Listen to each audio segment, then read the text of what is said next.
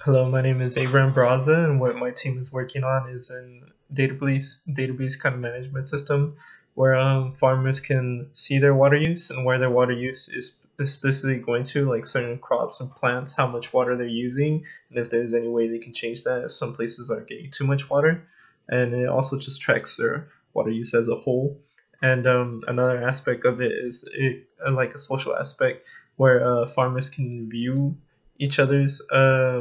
like water sources, and if other farmers need water, they can look at other farmers with an excess amount of water and see if they want to trade or sell that water. And that's pretty much the whole application is, and